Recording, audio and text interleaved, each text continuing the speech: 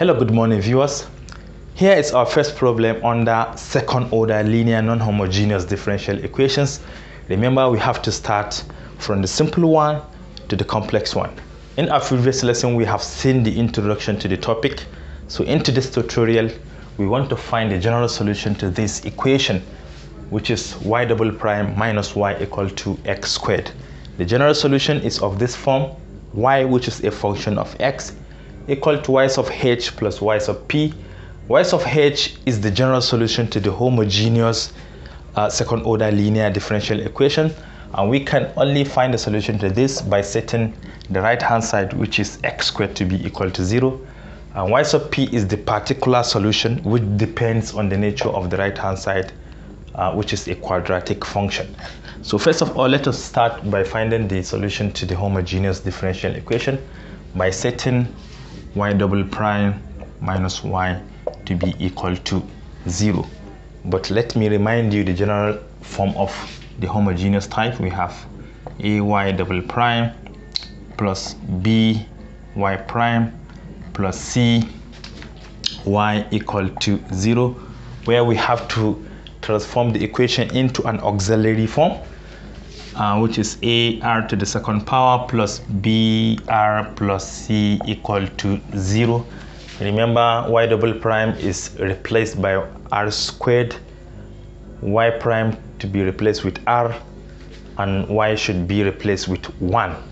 So the same thing here, you see y will be replaced with 1 and y double prime will be replaced with r squared. So we have r squared here minus 1 equal to 0. So now we have a quadratic equation in which we have to solve for the roots of the equation, and the nature of the roots will determine the form of general equation we are going to obtain.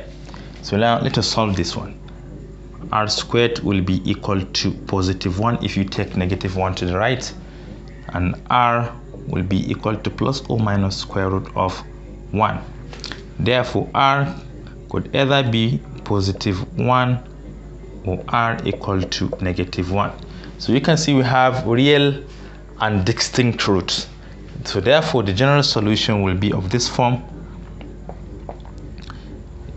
constant e to the first root times x plus another constant e to the second root multiplied by x.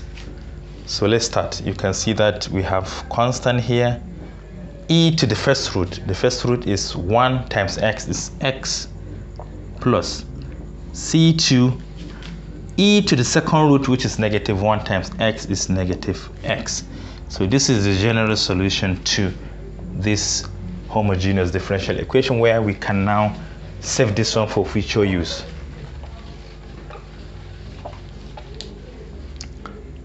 Y of h equal to c1 e to the x plus c2 e to the negative x. So now let me wipe this one and find the solution to the other function, which is y of p. Okay, now we want to find the solution to this y of p. You know, it depends on the nature of the right hand side. If you have a quadratic function, then you set y of p to be a quadratic polynomial. The general form is a x squared plus b x plus c. Now you take the first derivative, y prime of p equal to, if you differentiate the first term, you get 2a x, differentiate the second term, you get b, last one is constant, it becomes 0. You differentiate again the second time, differentiating this, x will go, leaving 2a, and this is constant, it becomes 0. So we are going to substitute these three information in the general equation.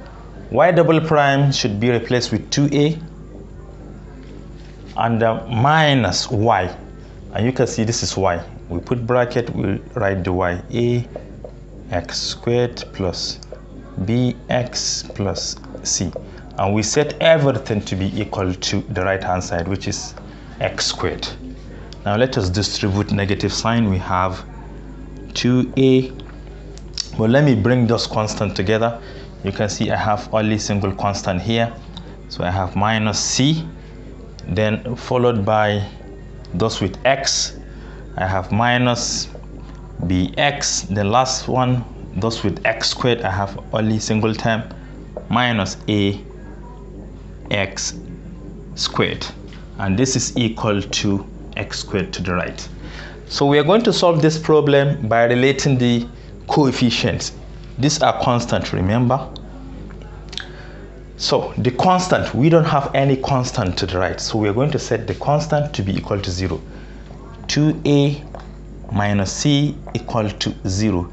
This implies that 2a is equal to c. Then the coefficient of x to the left is minus b.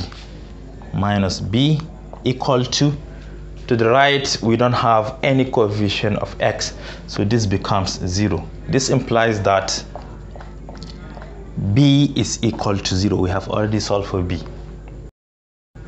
We have coefficient of x squared to be negative a to the left, and to the right we have the coefficient of x squared to be 1. So let's come here. We have negative a to be equal to 1. This implies that a is equal to negative 1.